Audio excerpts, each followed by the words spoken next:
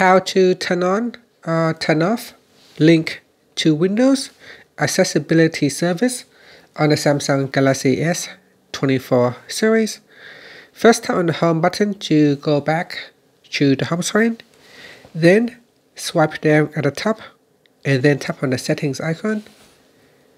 Next, in here, we scroll down to the bottom and tap on accessibility, then tap on install apps, and then tap on link to Windows.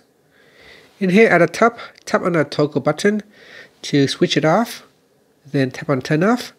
To turn it on, tap on the toggle button, then tap on allow, and this will allow you to switch it on.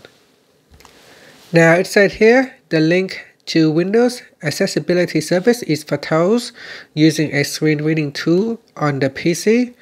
When the service is enabled, you can control your mobile device apps from your PC and Android keyboard navigation and hear feedback from your PC speakers.